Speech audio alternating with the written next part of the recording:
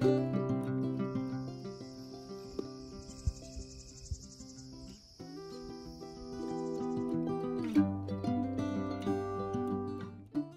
there, this is Tara from Wild Bird Farm. I grow here in Zone 5 in central Iowa.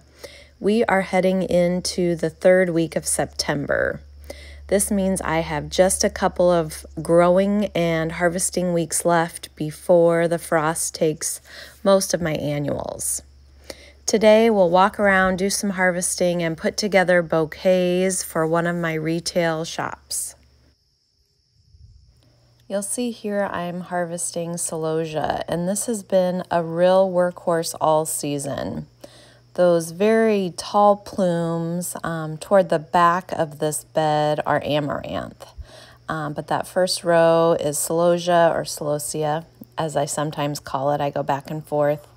I have yellows, I have pinks, the flamingo pink, and then I also have bright pinks and a purple. I have kind of a coral, lots of different options in the celosia family. Moving over to the sunflower patch, I have some pro-cut plums ready this time of year and just a few of the regular pro-cut orange. I would have said before this year that sunflowers were fail-proof and I would always have them, but this year proved different. I am not sure if it was something in the ground. I don't think it was. I'm not sure if it was leaf hoppers. I'm not sure if it was all the rain we had early in the season, but my sunflowers did not perform well. We had that July storm that knocked down a bunch of them that did look pretty good, and these later ones are just sort of drying from the ground up, which makes me think maybe leaf hoppers. Anyway, this is my favorite way to harvest sunflowers. Walk down the row and strip the leaves off of all of those that you're planning to harvest, and then come back through and snip them to the length that you need. Our last stop is the dahlia patch, and you can see that I'm having to use the organza bags to keep these blooms free from bug chews. But other than that, I've had a great dahlia year.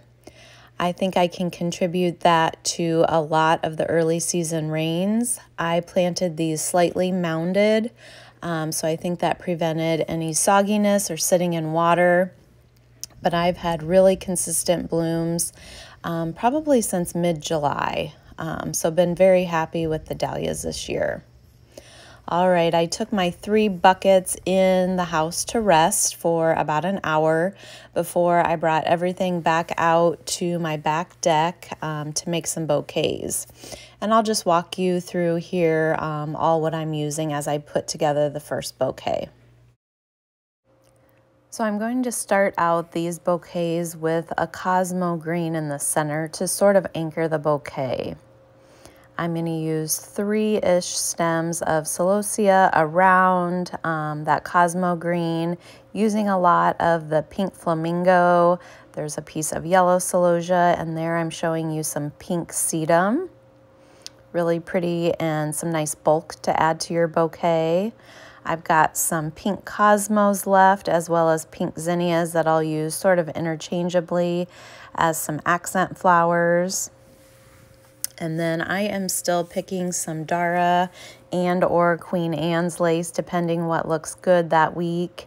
And then I'm adding a few hydrangea blooms into this first bucket of bouquets. I want to go for a softer pink and yellow palette on these. My snapdragons are pushing some new blooms after the summer heat. They took a little break.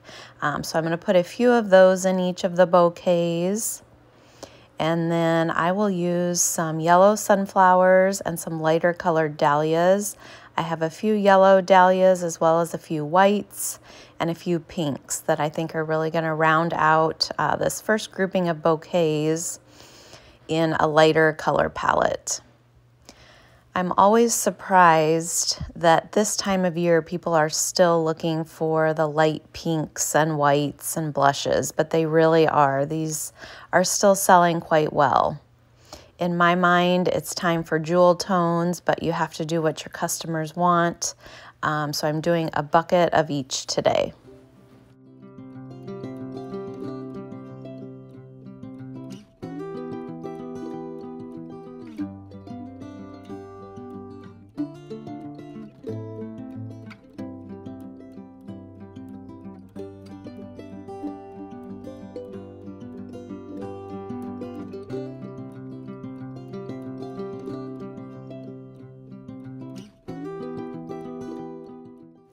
a quick snip to even up the stems. I use rubber bands to secure them together, and then I use craft paper.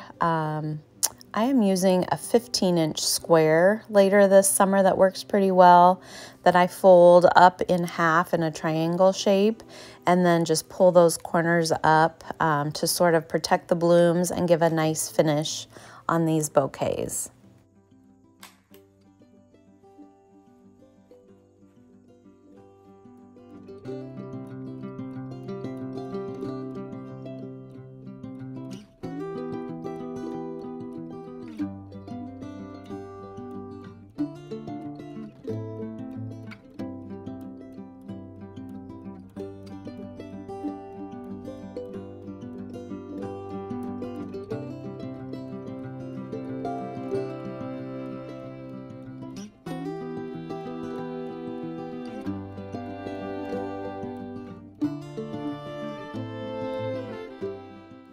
For the second grouping of bouquets, I am using the Pro Cut Plum sunflowers, as well as some darker celosia and a few of those amaranth that we saw earlier, as well as just some darker dahlias. And then I have the cranberry double click cosmos that were really blooming.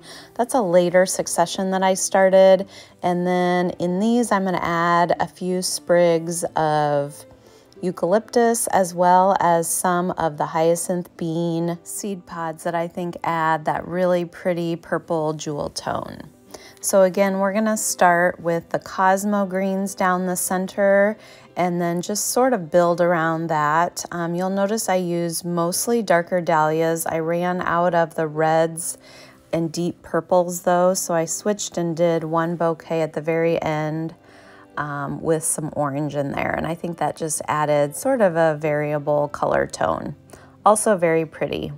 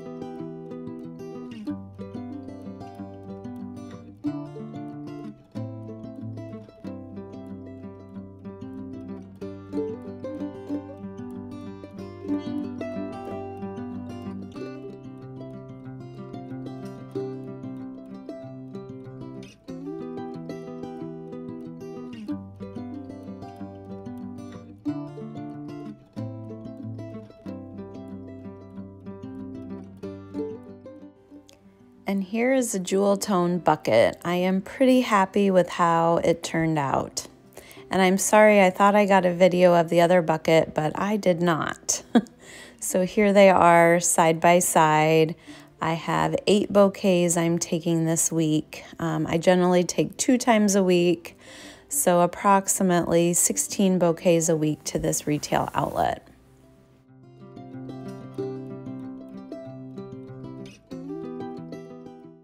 I don't know if you noticed the skies in my earlier video, but it was threatening a thunderstorm, rolling thunder really the whole time I was making bouquets.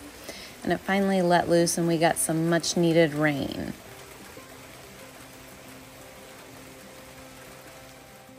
So I paused a bit before I took these bouquets to the outlet and got there safe and dry. Let me know which you prefer. Are you a lighter color fan, or do you prefer the jewel tones this time of year? Until next time.